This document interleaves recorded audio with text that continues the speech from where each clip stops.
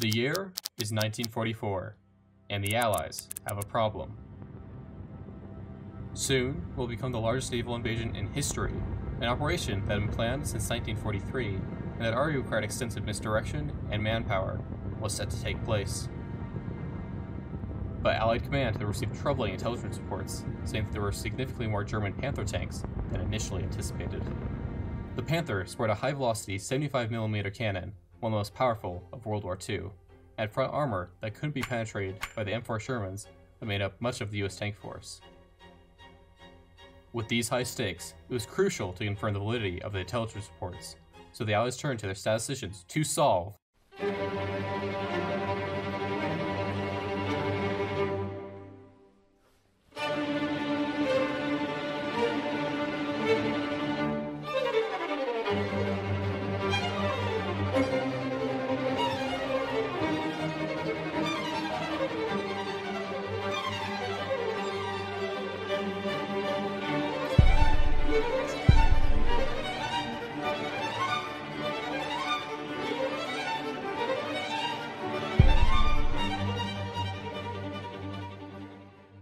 At this point in the war, the Americans and British had encountered a measly one Panther tank in Sicily, and the Soviet Union had captured a second Panther on the Eastern Front. Designed to counter the venerable Soviet Tu-34, the Panther was one of the deadliest tanks an enemy crew could encounter on the battlefield. Given the threat the Panther posed, as interest in the Allies opening the Western Front, the Soviets agreed to hand over the second captured Panther to British and American statisticians. From here, the question they needed to answer was simply how many Panther tanks were being produced in total. However, that was much easier said than done, and the reasoning is obvious. How do you even start to go about estimating the extent of German tank production when all you have is 2 tanks? But the statisticians had one trick up their sleeve, one that could be found hidden away on almost every piece of Nazi equipment, weaponry, and vehicles: serial numbers. The Germans, logically, used serial numbers with regular sequences, but the seemingly unremarkable choice would end up being exploited heavily by the Allies. Early analysis of the production of aircraft tires had proven successful. Now, it was time to take on the tougher challenge of tank production. The Panther was constructed with 8 axles and 4 wheels for each axle, making for a total of 32 wheels. Each rubber wheel was manufactured using a tire mold and was given a number corresponding to which mold it was made in. Using this, the Russian Panther's tires had numbers ranging from 1 to 9, with each number being represented multiple times. This indicated that there was one plant with 9 molds producing these tires, and there was no need to estimate the number of molds. The tank from Sicily proved more difficult to analyze, with markings from 3 different manufacturers being found with much higher mold numbers. Each company used different numbering systems, so they have to be analyzed separately. The largest company had a maximum mold number of 77, and with only about 19 tires coming from this manufacturer, the statisticians knew they likely hadn't seen the highest mold number. Therefore, it needed to be estimated. So how would you go about doing that? Well, let's assume that the mold numbers on wheels are in a simple series starting at 1 and going up to the maximum mold number. Because this is unknown, we'll denote this value as n. This series represents all the mold numbers, but remember, we only have our sample of 19 tires. Now we need to find n. The first thing you can deduce is that n is at least 77, because that's the maximum we found from our sample. Clearly, if we have found a mold number of 77, then the maximum of all mold numbers won't be smaller than this. Given this, we use 77 as our starting estimate for n. So now, the question shifts to figure out how much higher we would expect the maximum to be from our sample. In other words, the gap between 77 and n minus 77. We're going to make the reasonable assumption that every number has an equal probability of being selected, which in statistical terms means the numbers come from a discrete uniform distribution. As mentioned above, we are interested in the expected gap between n and 77, so it makes sense to try and understand the gaps between the other elements of our sample. We can imagine our sample as a subset of the population series, where the smallest value in our sample has a number of unobserved values below it, and the maximum has a number of unobserved values above it. Given that the probability of seeing some value in the sample is equal to seeing any other value in the sample, it makes sense that the probability of there being a certain number of values below the sample minimum is equal to the probability of there being the same number of values above the sample maximum. Further, we would then expect there to be about the same number of values above the maximum and below the minimum. This means that we could estimate n-77 with x1 minus 1, where x1 minus 1 represents the gap between the sample minimum and the minimum of the population. But this reasoning was taken even further, because not only would we expect the gap between sample minimum and population minimum to be the same as the gap between the sample maximum and population maximum, but also the same as the gap between all pairs in the sample. We can summarize this by finding the average gap within the sample and setting this equal to n-77. So we have x1 minus 1 plus x2 minus x1 minus 1, remembering that we subtract by 1 because the series starts at 1 and not 0. We continue by adding x3 minus x2 minus 1, and on until we reach the nth term with xn minus 1 minus 1. Each of these terms represents the nth gap between the serial numbers in our sample, so to get the average, we simply divide by the number of samples, n. We can simplify further by noticing that each x cancels out except for xn, and then we are left with xn subtract by 1 n times. So this leaves us with xn minus n divided by n, which finally simplifies to xn divided by n minus 1. Now with an estimate of the gap, n minus 77, it is easy to see that we can also estimate n, the highest serial number, by adding 77 to our previous estimate. So, plugging in n equals 19 and xn equals 77, we get 80.05.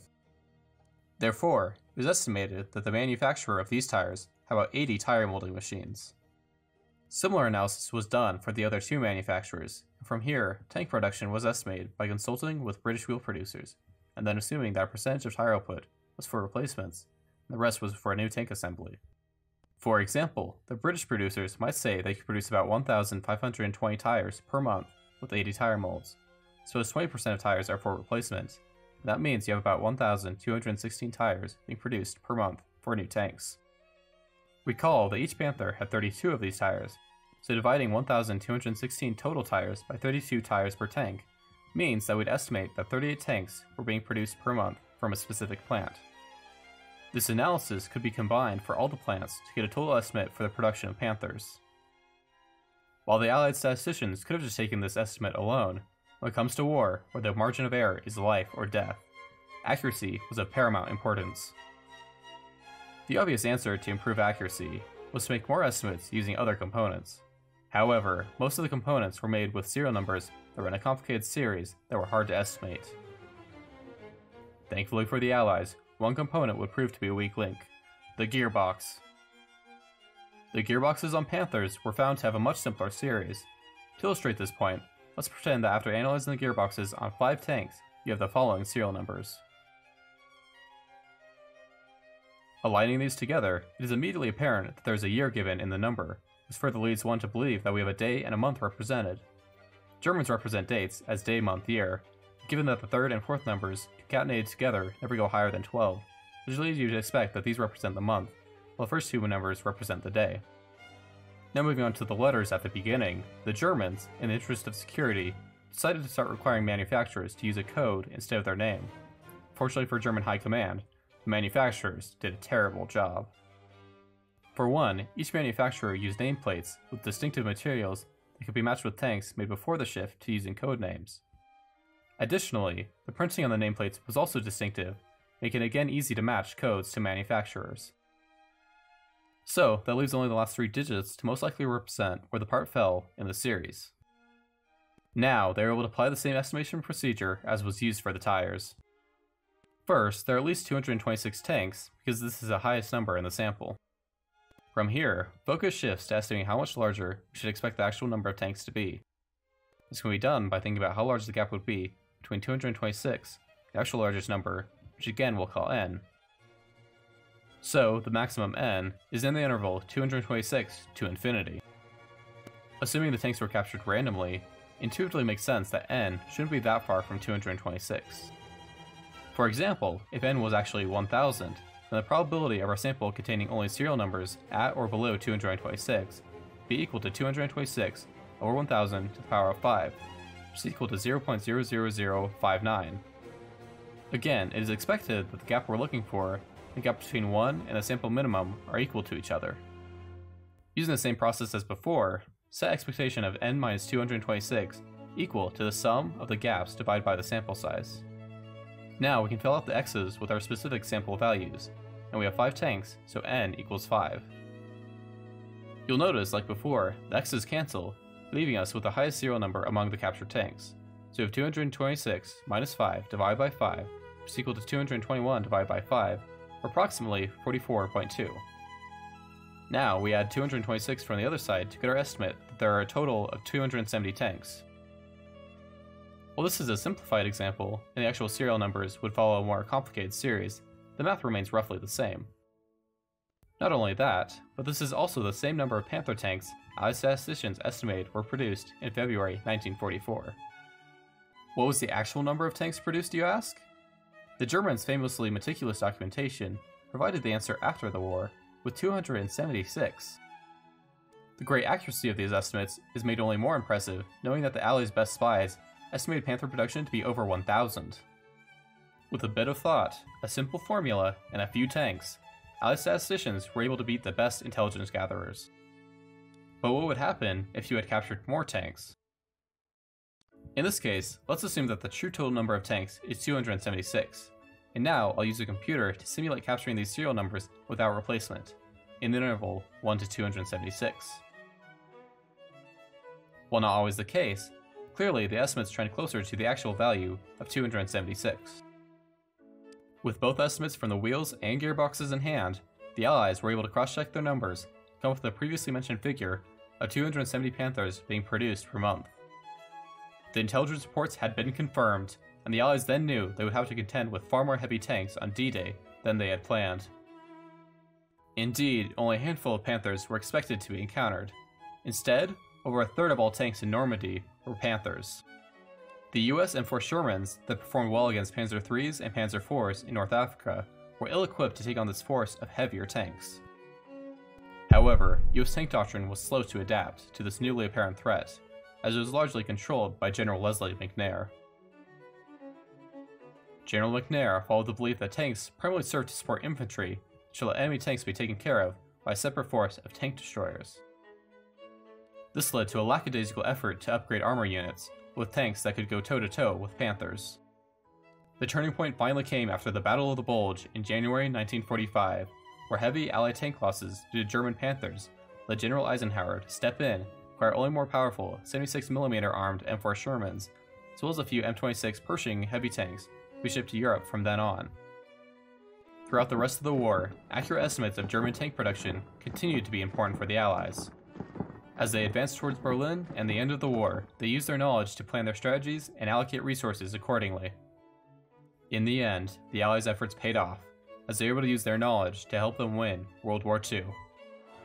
The success of the D-Day landings and the eventual victory of the Allies on VE Day were both made possible, in part, by the work of analysts who worked to solve the German tank problem.